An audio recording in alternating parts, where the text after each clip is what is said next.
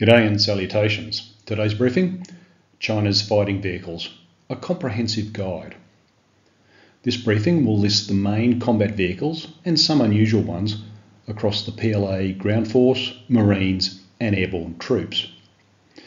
Instead of covering equipment by types, I'll describe the equipment as used by formations. In order, the sections are Heavy Combined Arms Brigades and other armoured formations, the Medium Combined Arms Brigades and other motorised units, Amphibious units, the Light Combined Arms Brigades, Airborne units, and finally Independent Artillery Brigades. I won't cover air defence vehicles outside of those found in the Combined Arms Brigades. The latest numbers in inventory, including in reserves, are taken from the International Institute for Strategic Studies Military Balance 2024. If I've missed any significant vehicles, please let me know in the comments. We'll start with the combat vehicles in the Heavy Combined Arms Brigades and other tank and mechanised infantry formations that sit outside the Group Army structure. First, the tanks.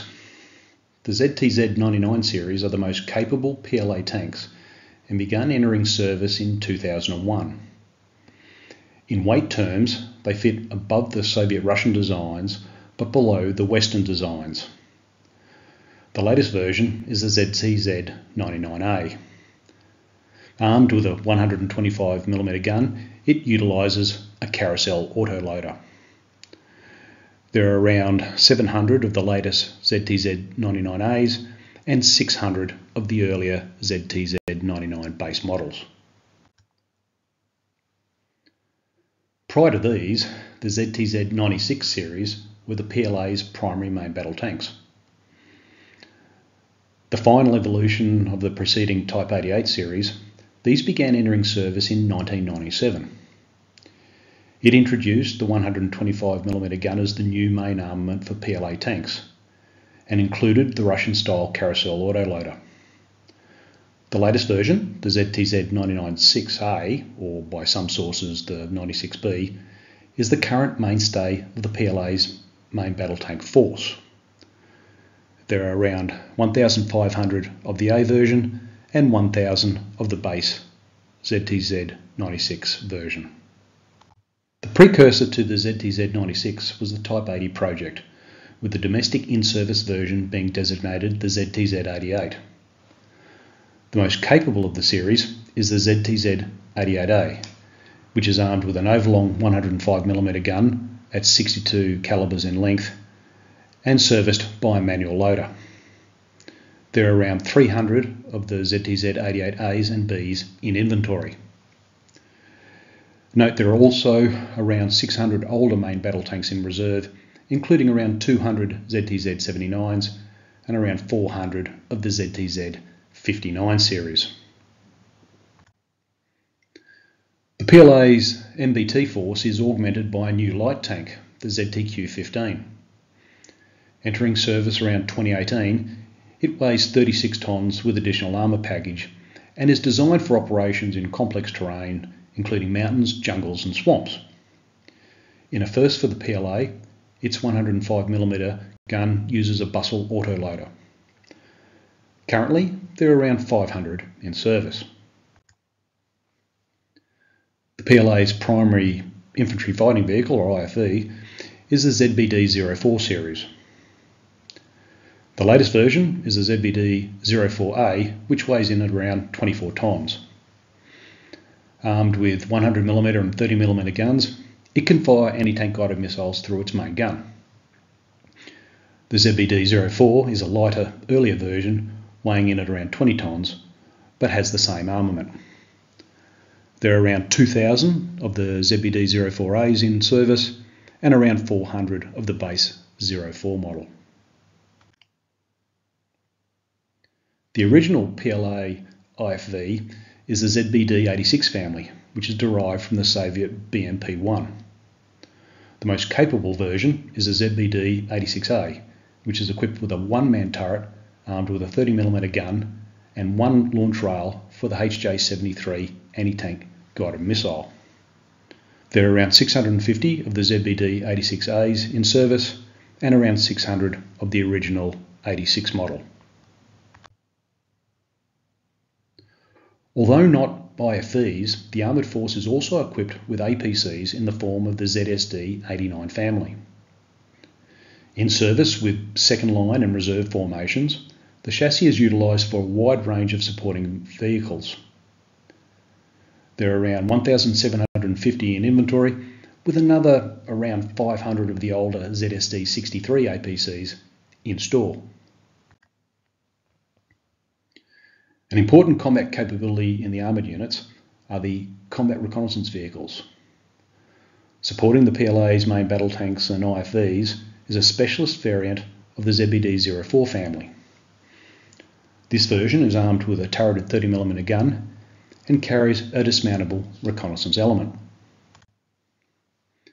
The vehicle is equipped with a telescopic mast fitted with a ground surveillance radar and electro-optical sight. It also carries and can launch its own intelligence, surveillance and reconnaissance UAV by way of a folding ramp located behind the turret. There is also a reconnaissance vehicle without turret and not carrying a dismounted reconnaissance element. Found in the Combined Arms Brigade's Reconnaissance Battalion, it has a longer telescopic mast. To support these, the PLA's armoured formations have a variety of artillery support, the smallest of which is the PLZ-10 tracked armoured mortar vehicle. Armed with a 120mm gun mortar, it has a direct firing range exceeding 1,000 metres and an indirect firing range of up to 13 kilometres. There are around 100 in service. One of the earliest self-propelled guns in PLA service is the PLZ-89. In service since the early 1990s, it is armed with a 32 calibre 122mm gun. They are still in limited service with larger numbers in reserve, totalling around 700. The PLZ-89s have largely been replaced by the PLZ-07. In service since around 2009, it is armed with a 120mm gun, which is the standard calibre for the Combined Arms Brigade's organic gun howitzer batteries. Based on a modified ZBD-04 chassis, there are around 550 in service. Augmenting the guns are the multiple launch rocket systems. One of the earliest tracked multiple launch rocket systems employed by the PLA is the PHZ-89. Firing 122mm rockets, it carries 40 ready to fire in a single structure and an additional 40 reloads in a container at the front of the vehicle. There are around 375 in inventory. The newer PHZ-11 is replacing the PHZ-89. While still using the 122mm calibre rockets, the standard calibre of the Combined Arms Brigade's MLRS batteries, it launches them from two 20-cell pods. The PHZ-11 is reloaded by replacing spent pods with pre-filled pods loaded by a crane from the resupplied vehicles. For self-propelled anti-tank guided missile capability, the armoured formations are equipped with the AFT-10. Based on the ZBD-04 chassis, it is armed with 8 HJ-10 long-range anti-tank guided missiles, which can reach out to around 10 kilometres. An earlier attempt to provide the PLA's armoured formations with an anti-tank capability appeared in the form of the PTZ-89 tank destroyer. Interestingly for the PLA, the European standard 120mm gun was chosen. The 50 calibre 120mm gun was a capable weapon, but with the development of the 125mm tank gun and improvements in the PLA's ATGMs, the system has been replaced in operational service and is now in reserve. In terms of air defence, the armoured units are equipped with a variety of systems, the most numerous of which is the PGZ-04A. Armed with 4 25mm guns with an effective range of around 2,500 metres and 4 short-range surface-to-air missiles with a range of around 6,000 metres, this system would also provide a useful capability against drones. There are around 270 in service. Perhaps better known is the PGZ-09. Reminiscent of the German Gepard, it is armed with two 35mm guns with an effective range of around 4,000 metres. It apparently can also be equipped with short-range surface-to-air missiles, but I haven't seen an operational vehicle so equipped. There are around 120 of these in service. Complementing the self-propelled anti-aircraft guns is the missile air defence element of the armoured forces, which is based around the HQ-17. Mounted on a tracked vehicle, this is armed with 8 missiles with a range of up to 15 kilometres. There are around 200 in service. The PLA has a wide range of armoured combat support vehicles as part of these armoured formations. Significant among them, as we've seen in recent conflicts, are the armoured mine-clearing vehicles. Based on components from the ZTZ-96 main battle tank, the vehicle is equipped with mine ploughs and mine-clearing line charges. The other engineer support vehicle found in these units is the GCZ-112 Armoured Engineer Vehicle. It is equipped with a flexible dozer blade and a rotatable, extendable arm fitted with a bucket and claw. A number of armoured recovery vehicles available to the armoured formations, the oldest of which is based on the ZTZ-79 main battle tank chassis.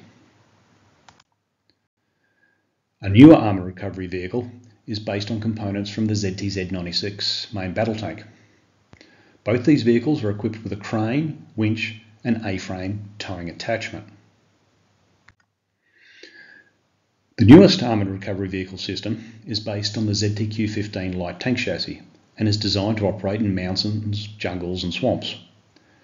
It is also equipped with a crane, winch and A-frame towing attachment.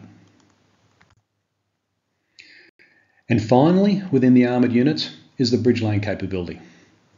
The latest PLA track capability utilises a horizontal laying system like the German Leguan, rather than a scissor laying system as found on the US M1074 armoured vehicle laying bridge.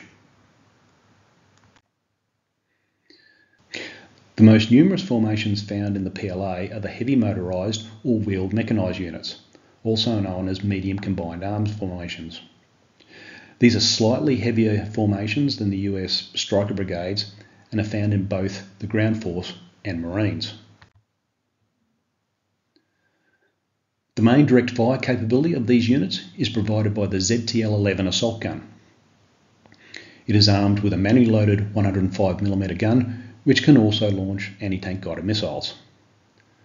There are around 1,250 in service with the ground force and Marines. The ZTL-11 is being supplemented by a new assault gun, which has recently been seen. This vehicle is also armed with a 105mm gun and may have a bustle autoloader. See separate briefing on this vehicle linked below. Working with the assault guns are the wheeled IFVs, the most numerous of which is the ZBL-08. Armed with a 30mm gun and two HJ-73 anti-tank guided missiles, it carries a full dismount sectional squad. There are around 3,400 in service with the ground force and Marines. The ZBL-08 family also includes a version with a slightly raised hull, which is employed as an APC, logistics support vehicle, or ambulance. There is also a new wheeled infantry fighting vehicle, possibly designated the ZBL-19, on which the new assault gun is based. This appears to be equipped with a remote control turret and includes 4 anti-tank guided missiles mounted in an elevatable box. See separate briefing on this vehicle linked below. An older but still capable IFV is the ZSL-92 family. The B version is fitted with the same turret as the ZBD-86 infantry fighting vehicle. That is, a 30mm gun and 1 launch rail for a HJ-73 anti-tank guided missile. There are around 600 of the B version and around 550 of the base version in inventory. In addition, there are also around 1,500 other wheeled APCs in store. The reconnaissance element of the medium combined arms brigades are equipped with an armoured reconnaissance vehicle based on the ZBL-08 chassis. Equipped with the same turret as the ZBD-04 reconnaissance vehicle in the Heavy Combined Arms Brigade, it has a 30mm gun, can launch its own ISR UAVs by way of a folding ramp located behind the turret, and has a telescopic mast fitted with a ground surveillance radar and electro-optical sight. The artillery systems available to the motorised formations mirror those of the heavy armoured units. In terms of self-propelled mortars, this capability is provided by the PLA-05. Armed with a 120mm gun mortar, it has a direct fire range exceeding 1,000 metres and an indirect fire range approaching 13 kilometres. There are around 450 in service. The PLA's early approach to truck-mounted 122mm artillery took the form of the PCL-09. In service since 2009, it features a rear-firing platform. There are around 300 in service. The PCL-09s have largely been replaced by the PLL-09. Armed with a turreted 122mm gun, this is fitted to the ZBL-08 chassis, making it more survivable and providing better off-road mobility than the PCL-09. There are around 600 in service. There are two new wheeled 122mm self-propelled systems coming into service with the PLA motorised formations. One is the 4x4 PCL-161, based on the CTM-133 chassis. Armed with the Combined Arms Brigade standard 122mm gun, there are around 120 of these in service. The other wheeled 122mm self-propelled gun is the 6x6 PCL-171. Based on the CTL-181A chassis, it is equipped with the same 122mm gun as found on the PCL-161 and the PLL-09. With 120 in service, these, together with the PCL-161s, will gradually replace the PCL-09s in frontline service. Again, the MLRS in the motorised formations mirror those in the heavy armoured units. This capability in earnest began with the PHL-81 and then the improved PHL-90. Firing 122mm rockets, the PHL carries 40 ready to fire in a single structure and an additional 40 reloads in a container in front of the launcher. Largely replaced in frontline service, there is still around 1,200 in inventory. Replacing the PHL-81/90 is the PHL-11, essentially a wheeled version of the tracked PHZ-11. It is also fitted with two 20-cell pods firing 122mm rockets. Such a system expedites reloading by replacing spent pods with refilled pods loaded by crane from a resupply vehicle. There are around 350 in service. There are two new wheeled 122mm self-propelled MLRS coming into service with the PLA's motorised formations. One is the 4x4 PHL-21, which is based on the CTM-133 chassis. It is armed with the Combined Arms Brigade standard 122mm rocket. The other new wheeled 122mm multiple launch rocket system is the 6x6 PHL-20. Based on the CTL-181A chassis, it is equipped with the same rockets as found on the PHL-21 and PHL-11. These, together with the PHL-21s, will gradually replace the PHL-81/90s not already moved from frontline service. For self-propelled anti-tank guided missile capability, the motorised formations capabilities are similar to those of the heavier units. Now, although I haven't seen images of the ZBL-08 chassis equipped with the HJ-10 anti-tank guided missiles, it is possible that this system is in service. What is certain is two new wheeled ATGM systems just entering service with the PLA's motorised formations.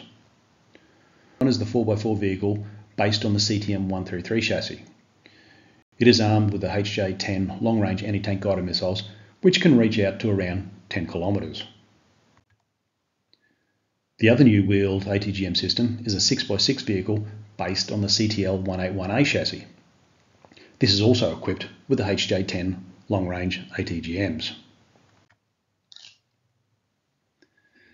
An initial attempt to provide the PLA's motorised formations with an anti-tank capability appeared in the form of the PTL-02 tank destroyer/assault gun. Entering service around 2001, it is armed with a 100mm smoothbore gun that can also fire anti-tank guided missiles through the gun. Largely removed from frontline units, there are around 250 in inventory. In terms of air defence, the motorised units are equipped with a variety of systems, the newest of which is a gun missile system with an unconfirmed designation. Armed with a 6-barrel 25mm gun with an effective range of around 2,500 metres and 4 short-range surface-to-air missiles with a range of around 6,000 metres, this system would also provide a useful capability against drones. The missile element of the medium forces includes the HQ-17A, the same system as the HQ-17 found in the heavy armoured units, but fitted to a wheeled vehicle. It is armed with 8 missiles with a range of up to 15 kilometres. There are around 50 of these in service. These HQ-17As are joined by the HQ-7. Also based on a 6x6 vehicle, it is armed with 4 missiles with a range of up to 15 kilometres. Around 200 of these are in service. As with the heavier formations, the motorised units have a wide range of armoured combat support vehicles, one of which being a mine clearing capability. Based on the ZBL-08, the vehicle is equipped with mine ploughs and mine clearing line charges. The other engineer support vehicle found in these units is the ZBL-08 based armoured engineer vehicle. It is equipped with a flexible dozer blade and a rotatable extendable arm with bucket and claw. The main armoured recovery vehicle available to the motorised formations is again based on the ZBL-08. These are equipped with a crane, winch and A-frame towing attachment. There are a number of armoured bridge layer vehicles available to the motorised formations. One is based on the ZBL-08 vehicle and uses a scissor-style bridge laying approach. Another is a 6x6 vehicle based on the CTL 181A chassis. It, however, uses a horizontal style bridge laying approach. Fulfilling the remainder of the combat support roles in the medium and motorised formations are vehicles based on the ZBL-08 vehicle with a highly raised hull. These roles include armoured command vehicle, ambulance, signals or communications, and chemical, biological, radiological and nuclear defence, amongst others. A formation that fits between the aforementioned heavy armoured formations and the motorised formations are the Ground Force and Marine Mechanised Amphibious Combined Arms units. The main direct fire capability of these units is provided by the ZTD-05 assault gun.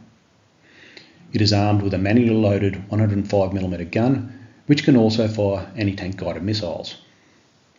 There are around 830 in service with the Ground Force and Marines. The primary IFV in these amphibious units is the ZBD-05. Armed with a 30mm gun and 2 HJ-73 anti-tank guided missiles, it carries a full dismount sectional squad and has a water speed of around 28 km per hour. There are around 1,000 in service with the Ground Force and Marines. Unlike in the heavy combined arms brigades, the reconnaissance vehicles in the amphibious units do not have a turret nor carry a dismountable reconnaissance element. They are, however, still equipped with a long telescopic mast fitted with a ground surveillance radar and electro-optical sight. They launch their own intelligence, surveillance and reconnaissance UAVs by way of a folding ramp located at the rear of the vehicle, which can be also launched while at sea. Moving to artillery systems, the organic gun howitzer batteries in the amphibious units are equipped with the PLZ-07B. Fitted with the same 122mm gun arm turret as the PLZ-07 found in the heavy combined arms brigades, this vehicle is amphibious, being based on the chassis influenced by the ZBD-05 vehicle. The approximately 100 in service are found in the Ground Forces Amphibious Combined Arms Brigades and the Marines heavier formations. A key capability within the amphibious formations is the assault breaching vehicle based on the ZBD chassis. Building on the armoured mine clearing vehicle's capabilities, the assault breacher is equipped with mine ploughs, obstacle demolition rockets, mine clearing line charges, and marker dispenser. The assault rockets are located in a retractable mount at the front of the vehicle, with 2 launchers for the mine clearing line charges located in an elevated launcher at the rear of the vehicle. The 6 62mm obstacle demolition assault rockets have a range of between 200 to 450 metres. As with the other mine clearing vehicles already mentioned, this vehicle employs rocket deployed mine clearing line charges. The other engineered vehicle in the amphibious units, and also based on the ZBD chassis, is equipped with a flexible dozer blade and a rotatable, extendable arm with bucket and claw for generic combat engineer tasks. These formations also have amphibious recovery vehicles equipped with a crane, winch and A-frame towing attachment, again based on the ZBD chassis. The last of the ground formations are the light combined arms brigades. Lightly equipped but fast on hard terrain, they are easily transported by aircraft. However, they are not airborne or air assault troops. The primary form of mobility for these units are MRAP or Protected Mobility Vehicles, PMVs, including the CSK 131, 141 and 181 vehicles. These are augmented by 4x4 truck style PMVs and a newer and larger still 6x6 truck style protected mobility vehicle. As with all other mobile formations covered, the light mobility units have vehicle mounted reconnaissance sensors including ground surveillance radars and electro-optical sights. Direct and indirect fire support for these light mobility units is provided by the PCP-001 self-propelled mortar. Armed with an 82mm gun mortar, this has a direct fire range exceeding 1,000 metres and an indirect fire range of almost 8,000 metres. An anti-armour capability is provided by CSK vehicles equipped with the HJ9 anti-tank guided missiles, which have a range of around 5,000 metres. Not to be outdone, the Airborne Unit's IFV is the ZBD-03. It is fitted with the same turret as the ZBD-86A and the ZSL-92B, being armed with a 30mm gun and 1 launch rail for the HJ73 ATGM. A slightly modified version of this, without turret, acts as an ammunition carrier for the Airborne Unit's self-propelled mortars. A new addition to the Airborne Units, the self-propelled 120mm mortar provides critical direct and indirect fire support for the light Airborne Units.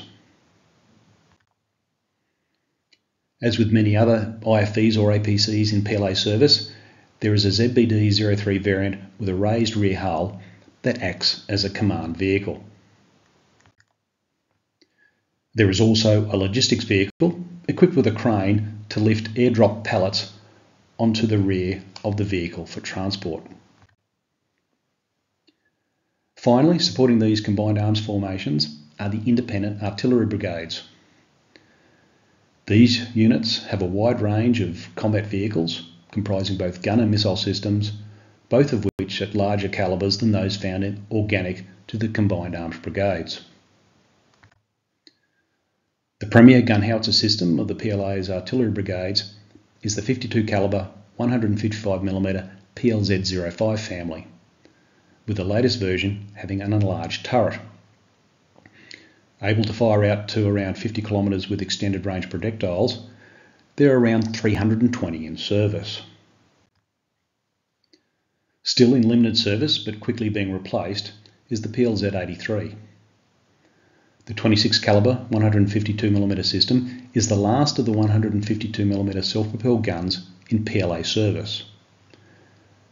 There are around 350 remaining in inventory, and I'd be surprised if these weren't soon sold off.